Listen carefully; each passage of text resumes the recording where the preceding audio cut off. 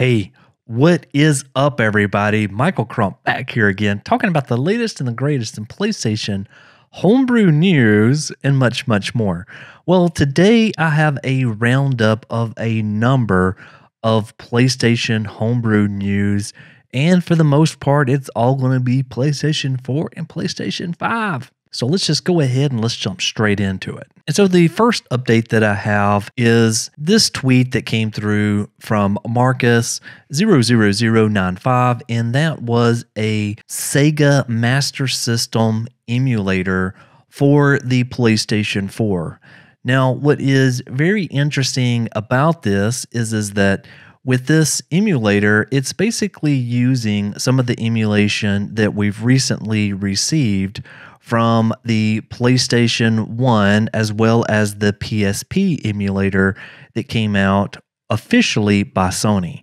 So in this release, he takes advantage of that and he's able to create this bat file that you run on your computer, and you can load up any of your Sega Master System ROMs and they will be playable on your PlayStation 4.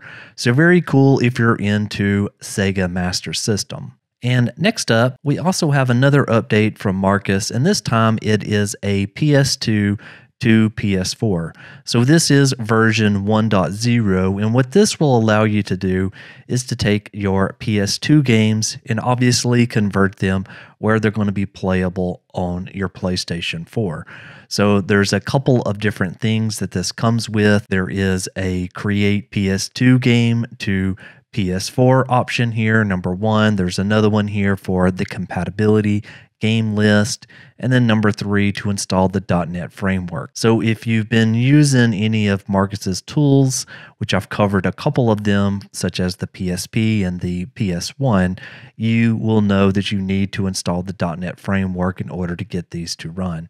But another cool update there from Marcus. And then we have another update from Marcus, and this is the PlayStation 1 to PlayStation 4 application. So again, this is going to allow you to play your PlayStation 1 games on your PlayStation 4. It is using the new emulator that Sony released, and more specifically with Siphon Filter, I believe was one of the very first official PlayStation 1 games that Sony moved over to the PlayStation 4. So it's using that same emulator. So there is some enhancements to this, so you can do things such as skip the PlayStation logo, skip the start select help screen.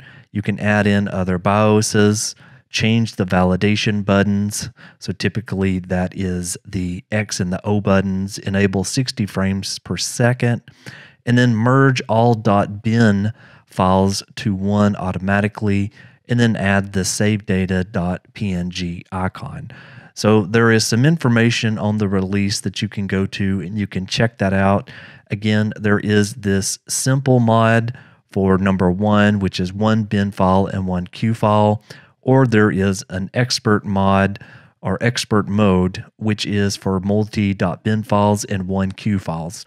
Now, I did cover this version 1.0 back on my channel a couple of weeks ago. So if you want to take a look at this video first, just to see if it's something that interests you, then you can obviously go ahead and you can do that. Again, I'll walk you through step by step on how to do that. And again, mine was covering 1.0, so it was a single .bin file, .q file. Now, what's also interesting is that the community has started to put together this PlayStation 1 Classic Emulator Compatibility List.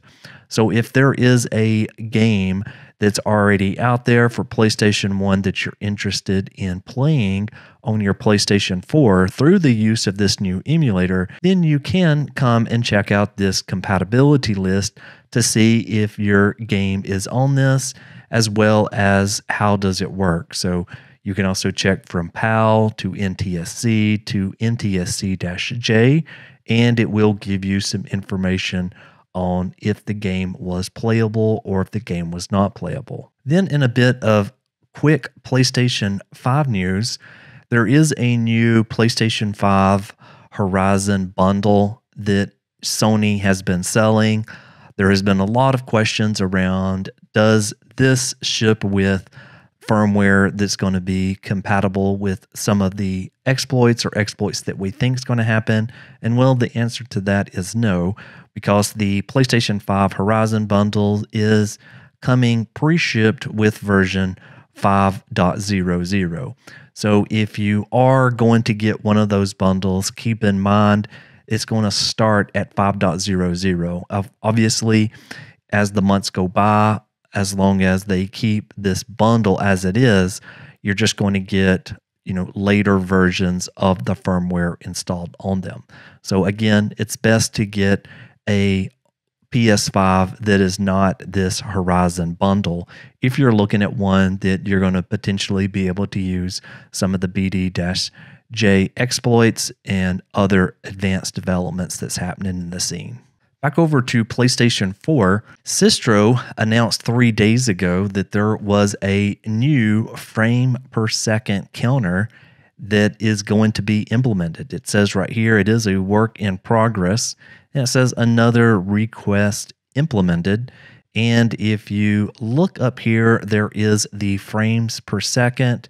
And the game that he is playing here is Uncharted 4, I believe. And so in that game, up at the top, there is the frames per second, which is probably a little bit hard to see here. I'll try to zoom in post-production there. But again, that's an improvement that I think a lot of people are looking forward to. And again, we still do not have GoldHEN version 2.3. So I've covered GoldHEN 2.2 and the betas on my channel here. But I'm really looking forward to GoldHEN 2.3 and seeing all of this stuff implemented in a final release form. Speaking of really cool releases, there is also a new PS4 Explorer version 2.0 that's going to be coming out by Lapy. So here is Control Execute, and he has a video on actually playing around with the new PS4 Explorer. A couple of the things that you will notice right off of the bat is that it has a brand new GUI or a brand new front end. Right there, he is actually adjusting the borders of the screen. There is the temperature, which was in there before, but now you can use Fahrenheit, or I don't believe that was in the previous versions. And obviously there is help. If we speed through the video here, a shot of what the help menu looks like. And so another kind of nice feature here is this send to. So you could send this to data or to one of your USBs if they're already mounted. Obviously you can do things such as rename, copy, paste. It's got this nice little keyboard, which again, I believe was in the previous version of it. And there is some advanced options here to search through the files in the folders, set something as the home, download a URL, activate FTP, and then get full read-write permissions. Again, you can check out this video if you want to see all of the different features, but I'm definitely looking forward to PS4 Explorer 2.0. Then we had an update on the PS5 front from Sleirsgoevy, and it was added code for truly arbitrary function call.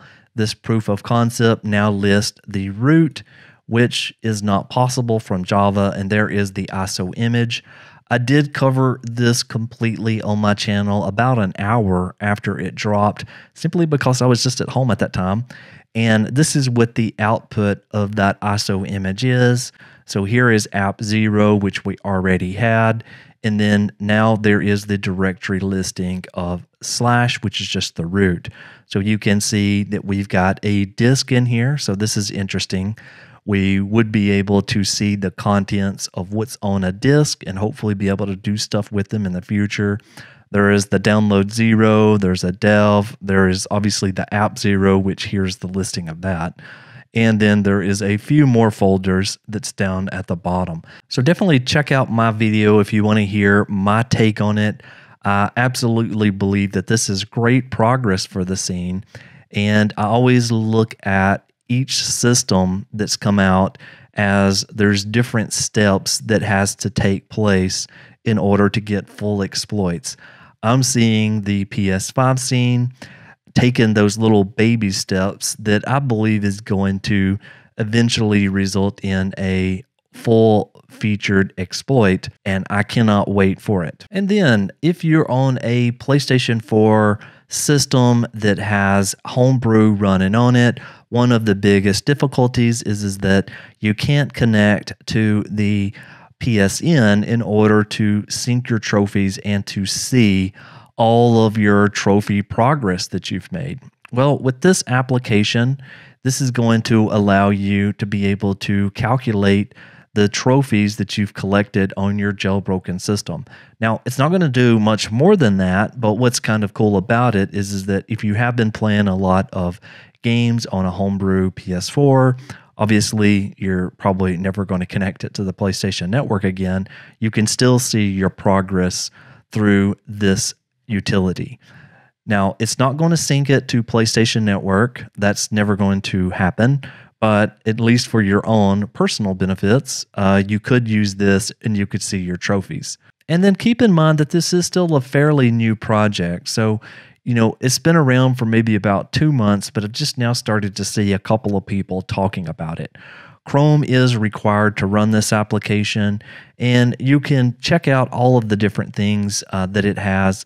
Again, the links to this and to links to all of these will be in the description below. And then there was this news over here on Reddit that I debated about including here, but I thought it may lead to something. And what it was that on the PlayStation 4 Megaman Legacy Collection 2, it uses the Xbox 360 Xbox Live version of Mega Man 10.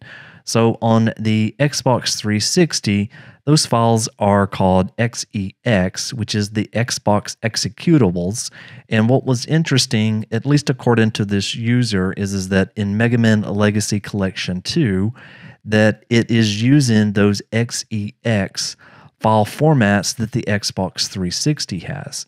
So over here is an image of what I believe to be the PlayStation 4 game, which is this one right here, and that this is what it looks like on the Xbox 360. Now, the reason that this news could be substantial is because if we were able to run XEX executables on a PlayStation 4, which at least this user is saying that we are able to with this one game, obviously that may open up a brand new world of being able to play Xbox 360, live arcade games on your PlayStation 4, which I think would be very amazing and be very, very, very cool to see. You're going to have to kind of wait for the developments of this. I haven't heard anybody really investigating and checking this out just now, but if you do have a copy of this game, Mega Man Legacy Collection 2, it may be worth taking a look at the contents of it and just exploring around it a little bit. I have added that to one of my list of things that I want to investigate for myself, but again, I'll include the link to this Reddit post where you can read through the comments and make your own opinion. And then the last thing is over here with Spider-Man. PS4 Save works on PC, so Spider-Man just dropped for the computer, and this person basically made a tutorial on how you could use your Spider-Man PS4 Save over on your computer. Now, apparently this has already happened before because with God of War, you were also able to use your PlayStation 4 save on your PC. So if you are looking to do something like that, check out this tutorial right here. I think that he has you covered, at least in the comments. It seems like it is all good. Okay, so that's going to do it for this PlayStation Homebrew news. Don't forget to like the video. Drop me a comment down below. What was your favorite thing that I talked about today? Is there something that I missed? Let me know down in the comments below. And don't forget to subscribe to the channel. I'm really trying to get to 10K, so I would greatly appreciate your support. All right, that's going to do it for this one. I'll see you on the next one. Michael, out.